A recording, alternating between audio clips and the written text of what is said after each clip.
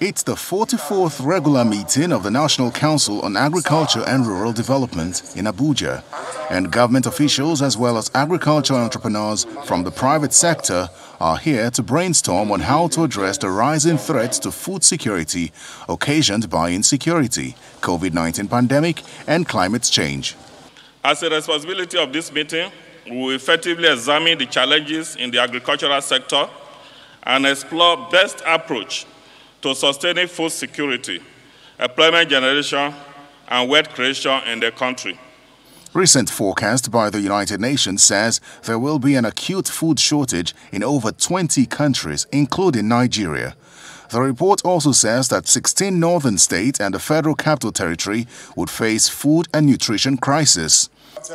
Participants at this meeting believe strongly that investing in agriculture research and rural infrastructure development is a solution to the looming crisis. Government should step up the implementation of policies for closing the infrastructure gap in many ways.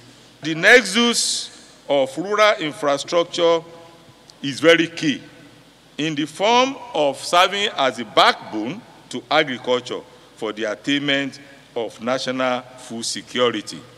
Research is sine qua non to agricultural growth.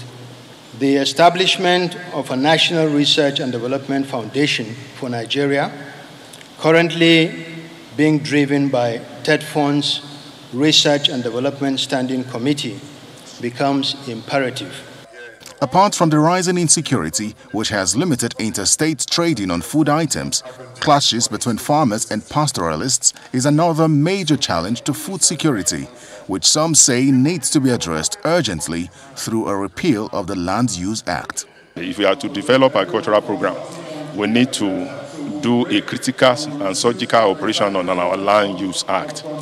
This is to ensure that farmers are able, number one, to use the land to access funds.